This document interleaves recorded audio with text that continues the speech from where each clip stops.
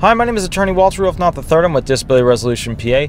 What is the absolute most important thing that you need to put on your Social Security disability forms? Like each form, what's the most important thing that you need to put on each form? Are you ready?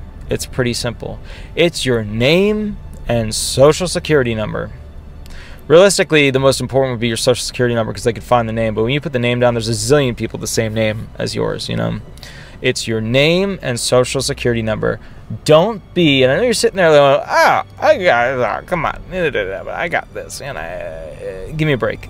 I have so many claimants that forget to put their name and Social Security number on basic forms, 3368, 3373, 3369, whatever. They forget to put their name on it.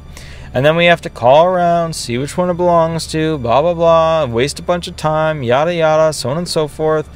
That's the bottom line, okay? My name is Attorney Walter Rudolph Hnot III. I'm with Disability Resolution PA. I'll catch you a little bit later. And remember, by the time you watch this video, the information may be old hat. And if you have a unique question for your unique claim, give me a call and we'll go through it. All right? Thanks so much. Bye-bye.